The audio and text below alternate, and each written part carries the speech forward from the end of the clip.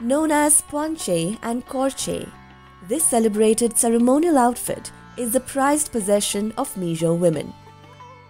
In Mizo dialect, puan refers to cloth and che means decoration. Together, they stand for a decorated cloth.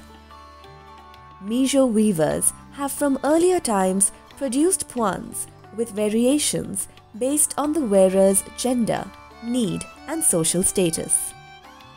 Homespun cotton yarn, indigenous tools, and natural dyes come together to prepare a puan in a traditional loin loom called the puan bu.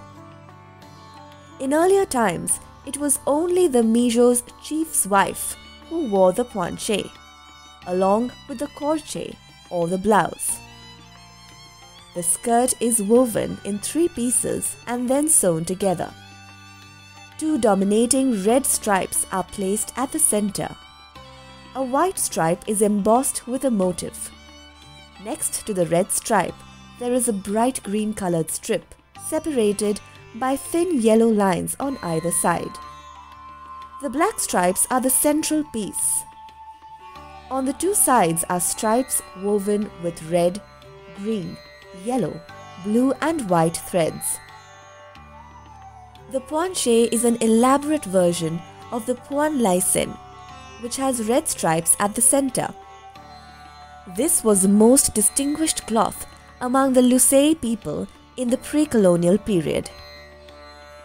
With intricate designs and embroideries, the puan laisen became the poinche. The corche is the decorated blouse that is paired with the poinche. It is a white full-sleeved blouse, designed with similar motifs that are present in the poinche in the middle and the front. It is a more intricate version of the kormol, a blouse earlier worn by the Lusei women.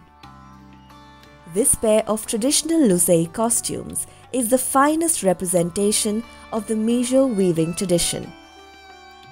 The style of wearing and draping, along with the illustrated patterns of this attire, is changing with time. It is worn along with a headdress called vakiria, especially during festivals and marriage ceremonies.